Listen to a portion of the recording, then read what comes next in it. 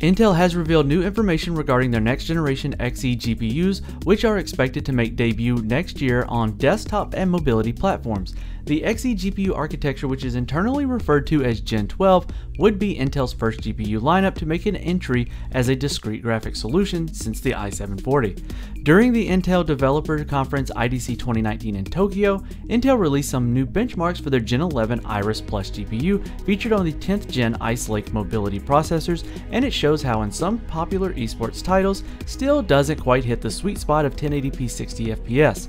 That is where Gen 12 GPU talk comes in. The new Tiger Lake CPUs arriving in 2020 would feature the new Xe GPU architecture, which focuses on offering 2x uplift in performance versus their Gen 11 Ice Lake GPUs.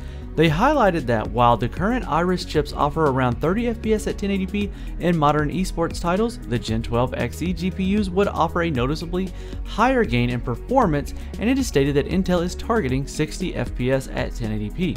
The Intel Xe GPU-based discrete graphics card solutions were also mentioned and said to be launching in 2020, as expected. Now, Intel has highlighted their Xe GPUs will offer ray tracing support, and since the architecture has been designed from the ground up, it would definitely offer hardware-level integration and support the new features, which are definitely gaining adoption given the wide array of AAA titles and developers that are making use of ray tracing in their games. For more on these topics as well as others, feel free to follow the links in the description below. This has been Keith with WCC Uptech TV.